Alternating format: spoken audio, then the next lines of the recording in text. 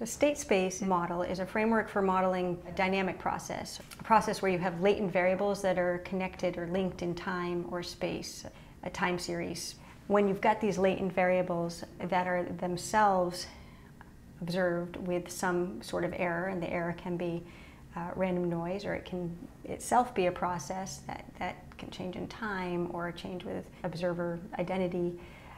You've got these latent variables and they're not independent, right? So if you have a time series, then you know that times that are more closely together are more likely to be similar. So you need to have a way to model that dependent structure. A state space framework is really powerful in the sense that it can take those observations, if we call them y, it can take y at time t and make an estimation of a true state. So y is the observation, the true state call x at time t, and the y's at the different times are themselves conditionally independent, so because they depend on x, and the x's, that process state, is where the dependent structure is modeled. And so you don't have to be beholden to the assumption that your data have independent errors, because you're modeling that in the state or process stage of the model framework.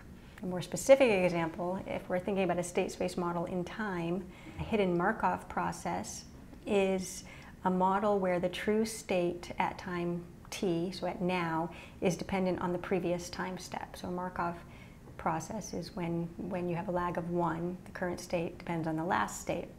And so a simple hidden Markov model would have the true state dependent on the state at the previous time step, and those states would themselves be informed by the observations y at t and t minus 1, but the y's, the observations, and the observation error would themselves be independent. For example, you may go out and count birds at time t, and you go out and you do a point count of birds, you're getting an estimate of the true population, but it's not necessarily the true population, and we often use a Poisson distribution to describe a count.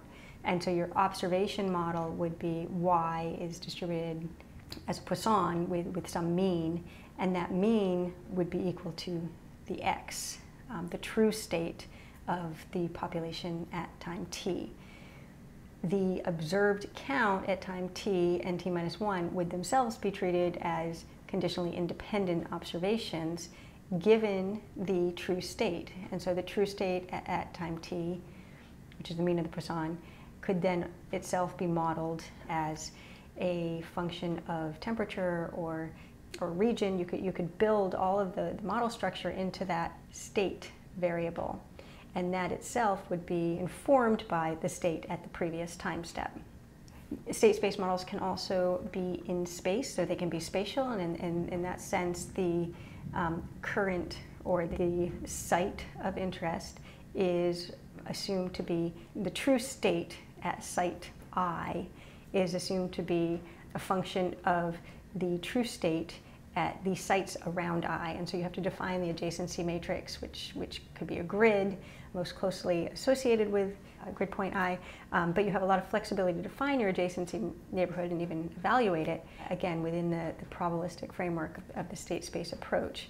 One of the reasons this is a really powerful and important tool for forecasting is that the state space approach allows us both to separate observation error from process error, which in itself is very important. So observation error isn't going to propagate out over time. Process error is going to increase over time, which is obviously of importance if you're trying to forecast out in time, or it's going to increase the further you get away from whatever the last data point you actually have. So when you have observations, you have more information about the true state at that time step. When you're trying to forecast the true state at a future time step or at a different site, the further away you are in a year or in one neighborhood over, the further away you get, the bigger the uncertainty gets. And that's intuitive, but it's not actually what always happens if you're not partitioning uncertainty into observation and process error.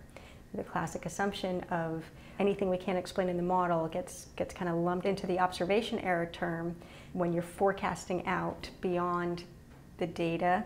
If you're not pulling from that observation error and you haven't described it accurately, then you're likely to be overly confident in your forecasts and more likely to miss a true future state.